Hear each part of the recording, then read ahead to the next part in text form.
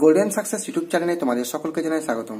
তো আজকে আমি আলোচনা করব পশ্চিমবঙ্গ মাদ্রাসা শিক্ষা পর্ষদ হাই মাদ্রাসা নির্বাচনী পরীক্ষার প্রশ্নপত্র সংকলন 2019-20 টেস্ট পেপার থেকে ভূগোলের 447 এবং 451 নম্বর পৃষ্ঠার শর্ট প্রশ্নের উত্তর নিয়ে আলোচনা করব। আশা করি ভিডিওটি শেষ পর্যন্ত দেখতে থাকবে। আর চ্যানেলে নতুন হলে অবশ্যই পরবর্তী নতুন ভিডিও পাওয়ার জন্য চ্যানেলটি সাবস্ক্রাইব করে রাখবে। প্রথমে আমি আলোচনা করব 447 নম্বর পৃষ্ঠায়। প্রথম প্রশ্ন রয়েছে, দুই বা ততোধিক নদী অববাহিকাকে পৃথক করে যে উচ্চভূমি তাকে বলে জলবিভাজিকা। নিম্নলিখিত কোনটি হিমবাহ জলধারার মিলিত কার্যের ফলে গঠিত ভূমিরূপ নয়? এটা হবে এসকার। বায়ুমণ্ডলে কার্বন ডাই অক্সাইডের পরিমাণ হচ্ছে 0.03%। একটি শীতল স্থানীয় বায়ুর উদাহরণ হলো বোরা। গিনি হ্রদ নিম্নলিখিত কোন মহাসাগরে লক্ষ্য করা যায়? এটা হবে আটলান্টিক মহাসাগরে। চলি তারপরে প্রশ্নে।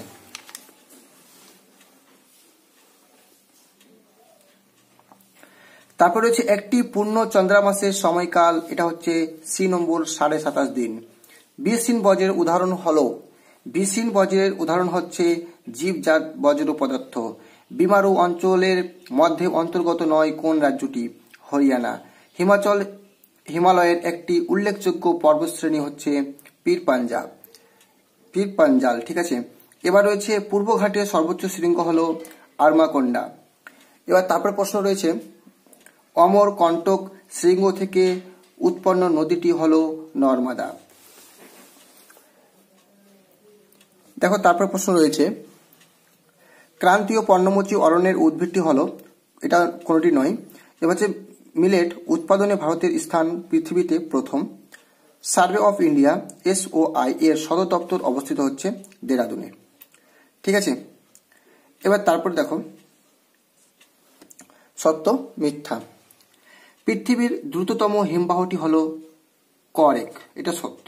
নিরক্ষীয় অঞ্চলের কোরিওলিস বলের মান 70%। এটা তোমরা করে অবশ্যই আমাকে কমেন্ট করে জানাবে।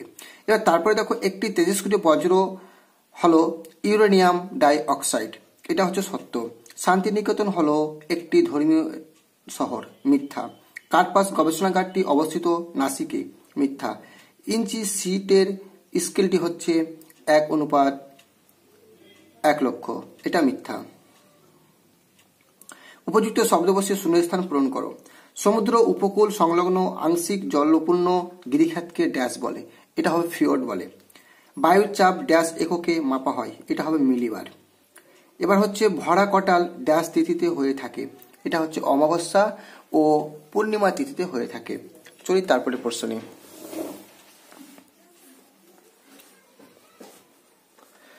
তারপরে এখানে প্রশ্ন রয়েছে, ভারতের দীর্ঘতম জাতীয় সড়কটির নং হলো NH7। ভারতের নবীনতম রাজ্যটি হলো তেলেঙ্গানা। ভারতের শীতলতম স্থানটি হচ্ছে লাদাখের দ্রাস। এবার দেখো বাম স্তম্ভ ডান স্তম্ভ। শৈবাল সাগর, এটা হবে আটলান্টিক মহাসাগর। ফন শীতল বায়ু। পুনর্বীকরণযোগ্য বজ্র, এটা হচ্ছে ফ্লাই অ্যাশ। গোয়া ক্ষুদ্রতম রাজ্য। ডুরি ক্র্যাশ, এটা হবে ল্যাটেরাইট মৃত্তিকা। আর স্পট হবে ফ্রান্স। এবার চলি 2-1 কথায় উত্তর দাও। দুটি নদীর মধ্যবর্তী অঞ্চলকে কি বলে? এটা হবে দোয়াব। প্রস্তরময় মরুভূমিকে কি বলে? হামাদা। ক্যালিফোর্নিয়ার স্রোত কোন মহাসাগরে দেখা যায়? প্রশান্ত মহাসাগরে। চাঁদ কতদিনে পৃথিবীকে একবার প্রদক্ষিণ করে? 27.5 দিনে। প্রাচীনতম ভারতের পর্বতের নাম কি? ভারতের প্রাচীনতম পর্বতের নাম হচ্ছে আরাবল্লী। অথবাদে রয়েছে, প্রাচ্যের নন্দনকানন কাকে বলা হয়? কাশ্মীর উপত্যকাকে। বর্তমানে ভারতের জনঘনত্ব কত? এটা হচ্ছে 382 জন পার বর্গ কিমি। পূর্ব উপকূলের একটি স্বাভাবিক বন্দরের নাম লেখো? এটা হবে বিশাখাপত্তনম। এবার আলোচনা করব 451 নম্বর পৃষ্ঠা।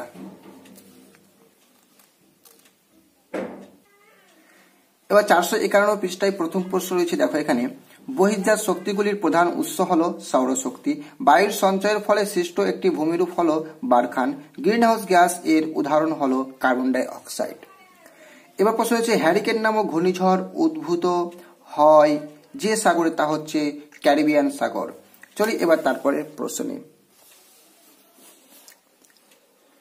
শৈবাল সাগর পরিলক্ষিত হয় উত্তর আটলান্টিক মহাসাগরে। বানডাকা পরিলক্ষিত হয় হুগলি নদীতে। এবার হচ্ছে স্ক্র্যাবার যে দূষণ পরিশোধনে সহায়তা করে তা হচ্ছে বায়ু। যে প্রতিবেশী দেশের সঙ্গে ভারতের দীর্ঘতম সীমানা রয়েছে তা হচ্ছে বাংলাদেশ। ভারতের পশ্চিম বাহিনী নদীর উদাহরণ হল তাপ্তি। তারপর প্রশ্ন রয়েছে পশ্চিমী ঝঞ্ঝা যে ফসল উৎপাদনের সহায়ক তা হচ্ছে গম। চলি তারপরের প্রশ্নে। স্বাধীনতার পূর্বে গড়ে ওঠা একটি লৌহ ইস্পাত কেন্দ্র হল জামশেদপুর। পশ্চিমবঙ্গে অবস্থিত ভারতের একটি মেগাসিটি হল কলকাতা।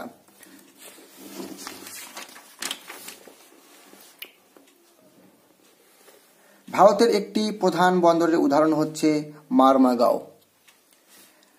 73 সূচকযুক্ত ভূবৈচিত্র্য সূচক মানচিত্রে RF হল B নম্বর 1:2.5 লক্ষ। তারপরে দেখো সত্য এবং মিথ্যা। জেট বিমান মেসোস্ফিয়ার স্তর দিয়ে চলাচল করে, এটা হচ্ছে মিথ্যা। সুইজারল্যান্ডের ম্যাটারহর্ন পিরামিড চূড়ার উদাহরণ, এটা সত্য। প্রতীপ ঘূর্ণাবাতের কেন্দ্রে উচ্চ চাপ বিরাজ করে, এটাও সত্য। ভারতের একটি উপহ্রদ হল চিল্কা, সত্য। মহানদের বদ্বীপ অঞ্চলে ম্যানগ্রোভ অরণ্য জন্মায়, এটা সত্য। এবার হচ্ছে দক্ষিণ মধ্য রেলের সদর দপ্তর হায়দ্রাবাদে অবস্থিত, মিথ্যা। র্যাডার রাতের বেলা তথ্য সংগ্রহ করতে পারে না, এটা হচ্ছে মিথ্যা। এবার শূন্য স্থান পূরণ। আই আকৃতির নদী উপত্যকাকে ড্যাশ বলা হয়, ক্যানিয়ন বলা হয়। বেতার তরঙ্গ প্রতিফলিত করে ড্যাশ স্তর, থার্মোস্ফিয়ার স্তর। ড্যাশ ধাতুর জন্য ব্যাকফ্লুট রোগ হয়, এটা হবে আর্সেনিক। সমুদ্র স্রোত সৃষ্টির মূল কারণ ড্যাশ বায়ু প্রবাহ, এটা হচ্ছে নিয়ত বায়ু প্রবাহ। রাজস্থানের চলমান বালিয়াড়িগুলিকে ড্যাশ বলা হয়, ধ্রিয়ান বলা হয়। উড়িষ্যার কটকে ড্যাশ গবেষণাগার অবস্থিত, এটা হচ্ছে ধান গবেষণাগার অবস্থিত। পূর্ব ভারতের একটি পেট্রোকেমিক্যাল শিল্প কেন্দ্র হল হলদিয়া পেট্রোকেমিক্যালস। তারপরে 2-1 কথায় উত্তর দাও। বৃষ্টিপাত পরিমাপক যন্ত্রটির নাম কি? রেনগজ। কোন বায়ুর প্রভাবে ক্রান্তীয় অঞ্চলের মহাদেশের পশ্চিম দিকে মরুভূমির সৃষ্টি হয়েছে? এটা হবে আয়ন বায়ুর প্রভাবে। ব্রহ্মপুত্র নদ বাংলাদেশে কি নামে পরিচিত? যমুনা নামে পরিচিত। গৌণ জ্বর সংঘটিত হওয়ার জন্য কোন বল দায়ী? এটা হবে পৃথিবীর কেন্দ্র বহির্মুখী বল দায়ী। তেজস্ক্রিয় বজ্রের একটি উৎস লেখো। পারমাণবিক বিদ্যুৎ কেন্দ্র, যা ইউরেনিয়াম ও থোরিয়াম মিশ্রিত জল। এবার ভারতীয় কফি উৎপাদনে প্রথম স্থানাধিকারীর নাম লেখো, এটা হচ্ছে কর্ণাটক। বরদৈছিলা কোন ঋতুতে সংঘটিত হয়? গ্রীষ্মকালে। স্পট কোন দেশ হতে প্রেরিত উপগ্রহ? ফ্রান্স। এবার বাম দিক ডান দিক। লয়েস এটা হয়ে যাবে হোয়াংহো। গালি চাষ এটা হবে মৃত্তিকা ক্ষয়রোধ। Chittaranjan rail engine. জোরহাট চা গবেষণা কেন্দ্র।